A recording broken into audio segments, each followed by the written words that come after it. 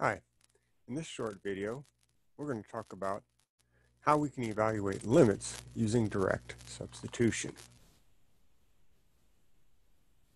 Now, from the limit laws, we knew that we could use direct substitution if we were just evaluating the limit of a polynomial.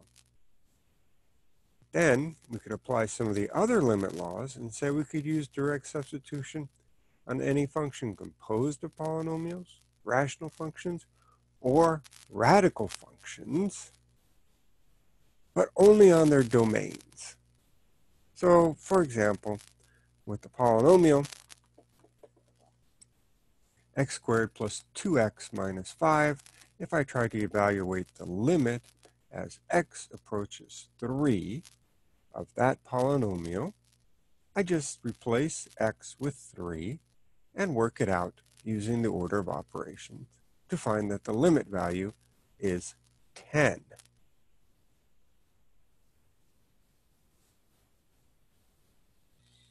Now, what can I do if the limit target, the a value, is not in the domain of my function? I can't use direct substitution, but maybe with some work I can find another function which is almost the same as my original function, but that is defined when x equals a. If that's the case, then we have a theorem that tells me that the limit value is going to be the same. And that should make sense. If the two functions are the same everywhere except for at x equals a, the limit doesn't care what the function value is, or even if the function is defined when x equals a. So if we've got two functions that agree, then we can use, if we can use direct substitution with one but not the other, well, we can go ahead and use the direct substitution then. And here's an example. Here you've got an expression here. It's not defined when x equals -2, but I can do some algebraic work here, factoring, find a common factor, which is x plus 2. X plus 2 over itself is a form of 1. So multiplying by 1 just leaves me with x minus 2. And so here my function f is not defined when x equals -2, but my function g is defined when x equals -2. So if I want to find the limit as x approaches -2 of x squared minus 4 all over x plus 2, I can simplify that to x minus 2 and evaluate the limit as x approaches -2 of x minus 2. Just using direct substitution, that gives me -4.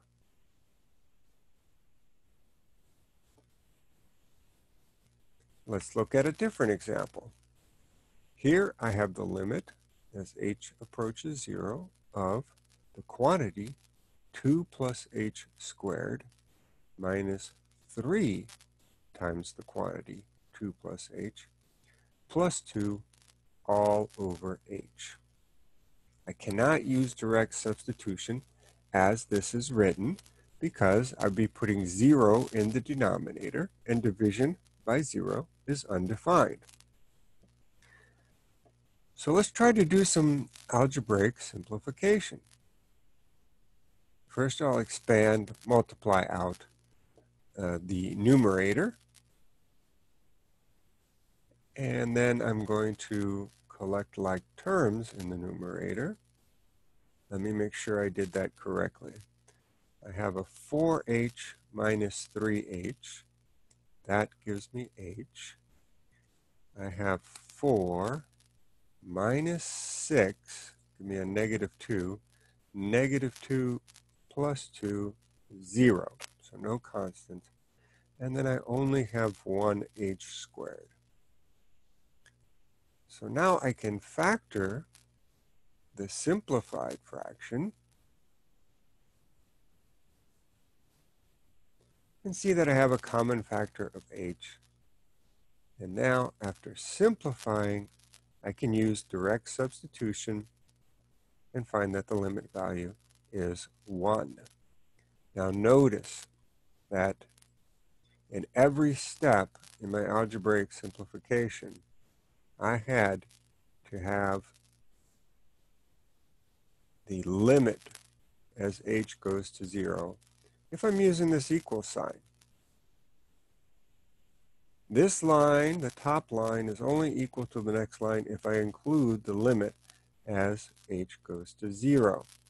So as you're performing this algebra, develop that good habit of always writing down the limit as h goes to 0 of your function.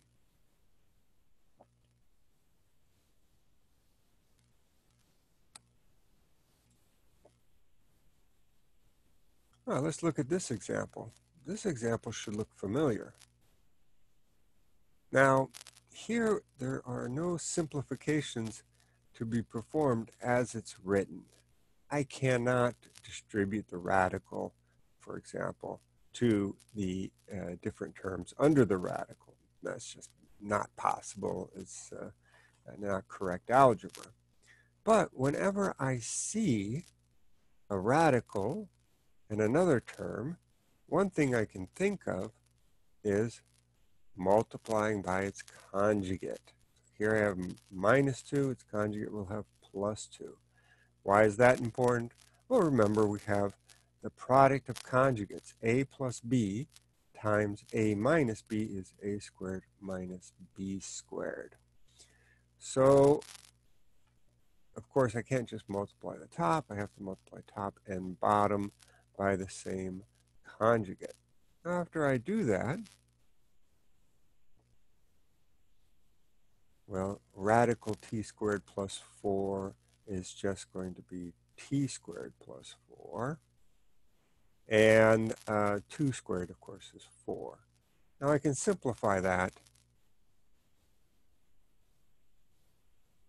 collect the like terms. Now I have a t squared as a common factor. T squared over t squared is 1. And now I can use direct substitution. Replace t with the 0 value, and I find that the limit value is 1/4. Where did we see this limit before? We tried to evaluate this limit numerically. And actually, with relatively large values of t, we were getting a very good approximation. It's only when we got closer and closer to 0 that we started to run into trouble, and we had doubts about our original approximation. But now we know by doing some algebraic manipulation and direct substitution that the exact value is 1/4. Now here we have another example. There's no simplifying to be done as it's written, but what we can do is factor the numerator and the denominator. We see that we have a common factor of x plus 2. After simplifying, we can just use direct substitution, replacing x with negative 2.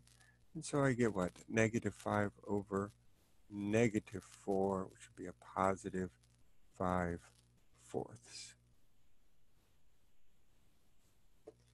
And here in our last example, again, we're going to want to factor, and we might need a little refresher on the factoring formula for the numerator.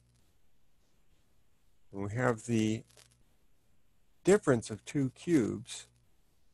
So a cubed minus b cubed. We're going to get 2 factors. The first one is going to be a minus b. The second factor is going to start with an a squared, end with a b squared. In the middle, we have just ab. And so in our example, a is x and b is 2. So I can factor x cubed minus 8 as x minus 2 in parentheses as my first factor. And the second factor is x squared plus 2x plus 4. The denominator, just x minus 2 in parentheses times x plus 1 in parentheses. So my x minus 2 is a common factor. I can go ahead and simplify and then use direct substitution to find the value of the limit. In this case, the limit value is 4. I hope you found this video on examples of using direct substitution useful.